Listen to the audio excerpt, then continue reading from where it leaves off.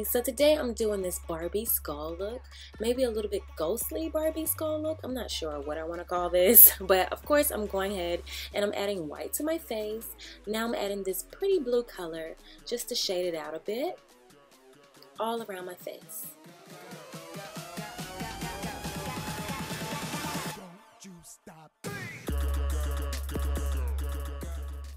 Now I'm going to take some more white paint and I'm going to put it down my neck and I'm going to add some blue to it. And I'm going to add it all the way down to my chest area. Using my fingers, I'm going to just smooth it out so there's no brush marks. Covering my brows with the white paint.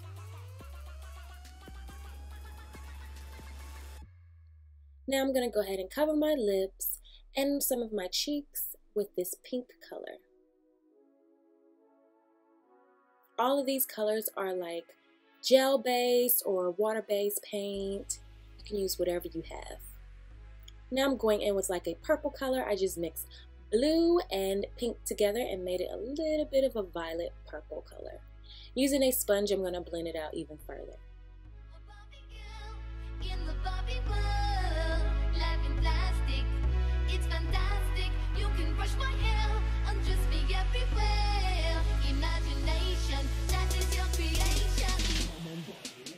Now I'm going to go ahead and draw my eye socket, and I'm using that purple color and just fill it in.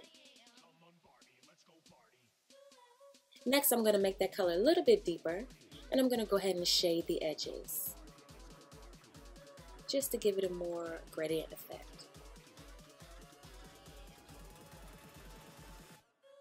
Now I'm going in with powder and I'm going to powder the corresponding colors, like I'm using blue on top of the blue base. I'm going to use pink on top of the pink base, purple on top of the purple until everything is powdered down.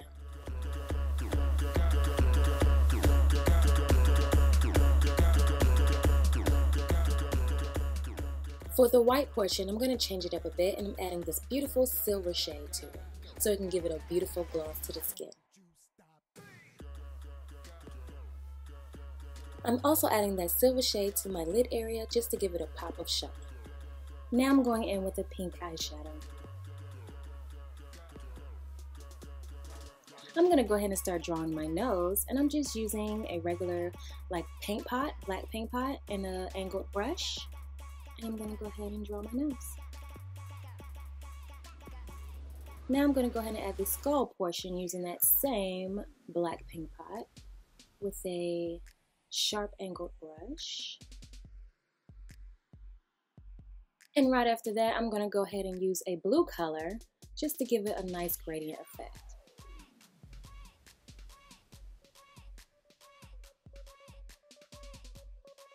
Using that angled brush, I'm going to go ahead and draw little lines down. That's going to act as my teeth area.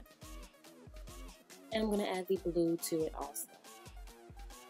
Now I'm going in with some glitter, and this is Reflect Purple and Pink from MAC. And I'm putting that all over my skin just to give it a nice reflect.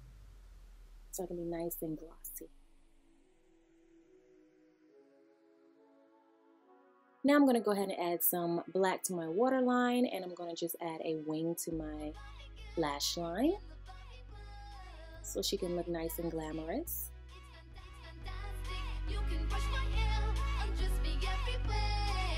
Now I'm going to go ahead and add all my jewels to my forehead.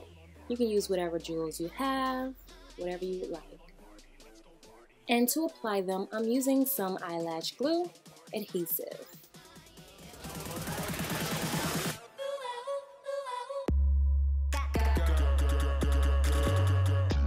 Now to apply them around my eyes, I'm just going to use a little bit of that glue going around, and I'm just going to throw the jewels on. And I'm just going to do it section by section so that the glue won't dry on me. And here is the finished product. Now all we have to do is add the lashes, which I've added top and bottom lashes here. And your makeup look is pretty much complete. Now I'm just going to throw my outfit on. I just added these flowers onto my little corset type of top. And I did my hair up like this. I added some rollers, added some flowers, some feathers, and the Barbie. And the job is done. I hope you guys enjoyed this video. Don't forget to like and subscribe, and I'll see you guys in my next video.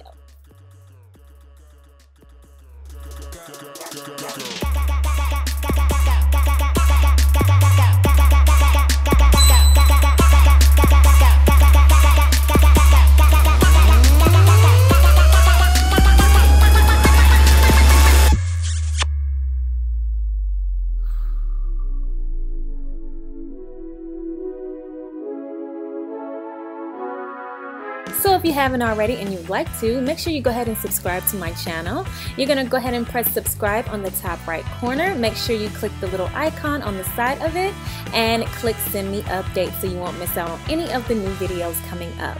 I hope you guys enjoyed, and I will see you in my next one. What you are about to witness is scientifically authentic. It is just one step ahead of present-day reality.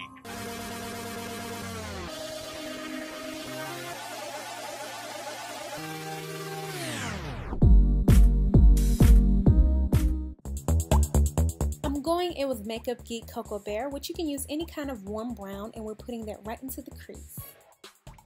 Using Mocha, I'm going to go ahead and deepen my crease with that. You can use any kind of dark brown for this.